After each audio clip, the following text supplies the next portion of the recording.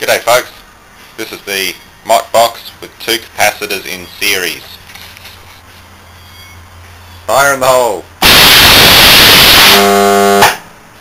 Jesus!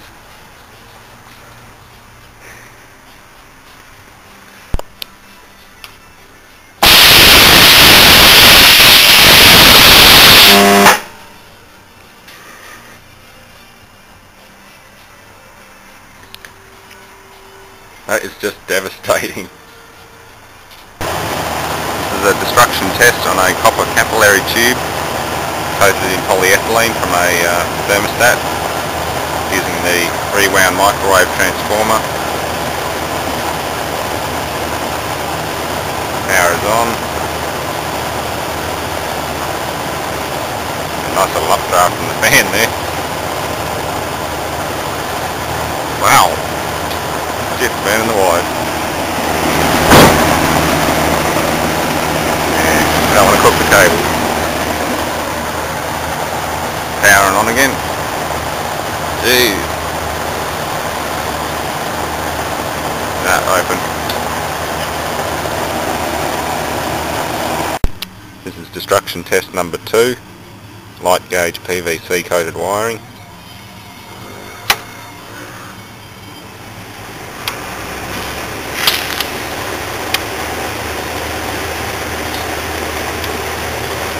That didn't last a second.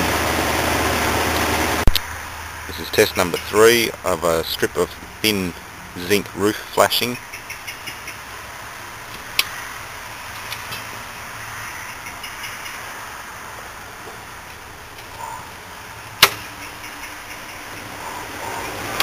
Fire in the hole.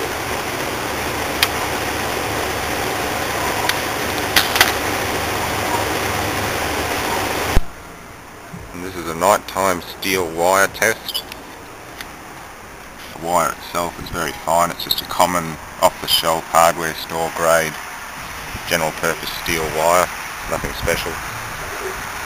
So I don't have to check my foundry supplies to see if I've still got some nickel chromium element wire. That could be a bit of fun. But for now let's try this one.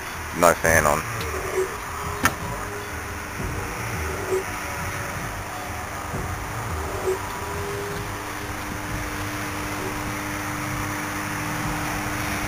It's holding pretty well. Definitely got to buy one of those infrared heat guns. I have no idea what my primary temperature is at the moment, so I'm just going to shut that off. I'm sure if I let it chill off and then shock it again it might pop. Primary's not even warm. Secondary still stone cold. It's pretty good. Power it again.